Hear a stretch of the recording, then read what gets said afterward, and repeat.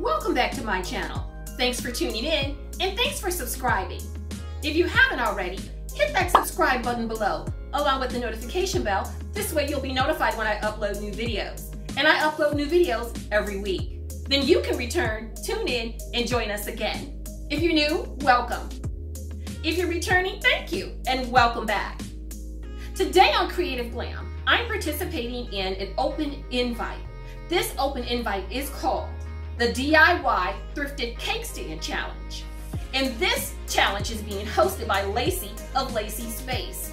She has a wonderful channel here on YouTube, and I will leave a link to her channel below. Make sure you go and check it out. I will also include a link to the playlist of all the participants in this challenge. After you've watched my video, make sure you click on the playlist and go check them out. I can't wait myself. I know it's going to be entertaining and creative. I look forward to it.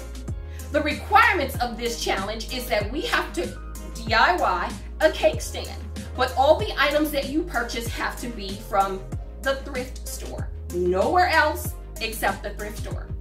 So I ran out to my local thrift stores. I went to a couple of them, found what I was looking for, and today I'm going to DIY my thrifted cake stand. Let's get started.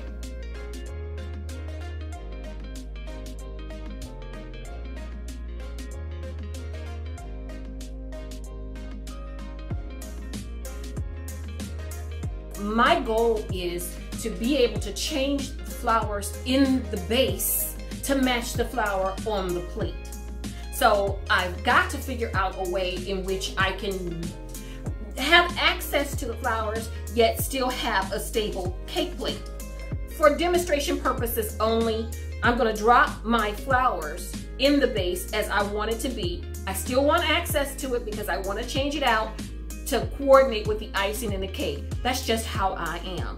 But my suggestion to you would be that you would take the flowers and put them in, turn the base this way.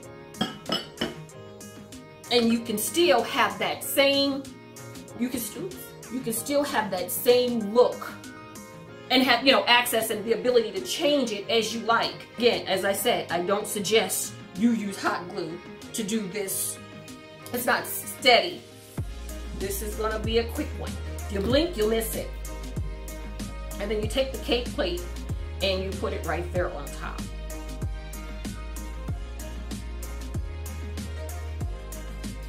Put a little pressure on it. I went to the Salvation Army and got the pieces to my cake stand, and I was trying to think, what can I do that will be a little different?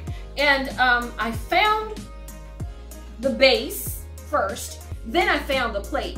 And as I was looking at the base, and it looks like an ice cream bowl to me, I was saying, okay, I can put flowers in the base of this and have it coordinate with the cake on the stand. And I thought that turned out absolutely beautiful. Again, like I said, I would suggest you use E6000 or epoxy on this project. Flip the base upside down and put the flowers underneath if you want to coordinate the way that I do. I had a cake plate already and my lid fits perfectly. A DIY thrifted cake stand.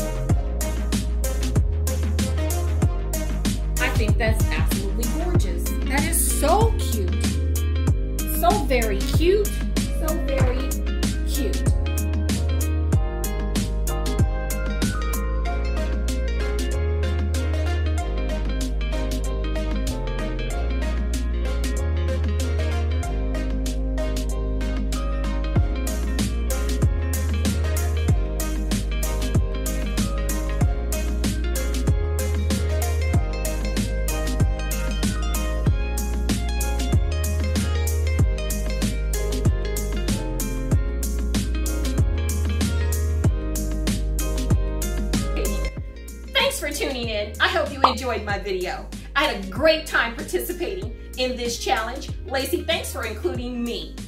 If you enjoyed my video, hit the subscribe button below along with the notification bell, give me a thumbs up, and leave me a comment. Again, thanks for watching. Come back and tune in tomorrow. Have a blessed day, and I'll see you next time.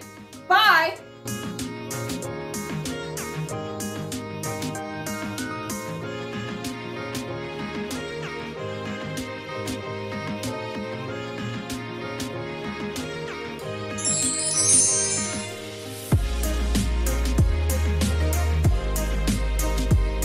To work that this works really great with. And there you go. Thrifted, a DIY thrifted cake stand. Okay.